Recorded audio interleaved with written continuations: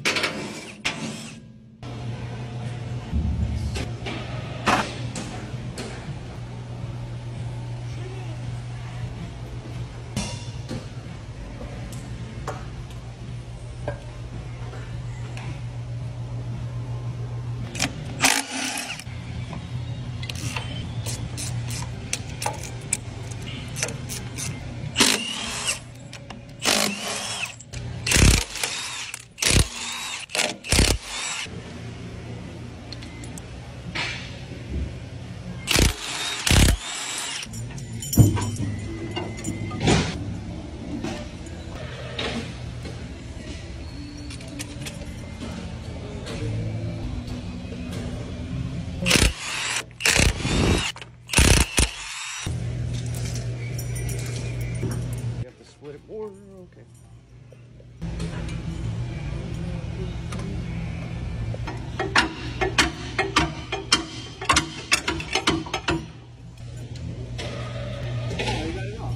So if it's not apparent already, this thing was flooded with water, hence why it is in here.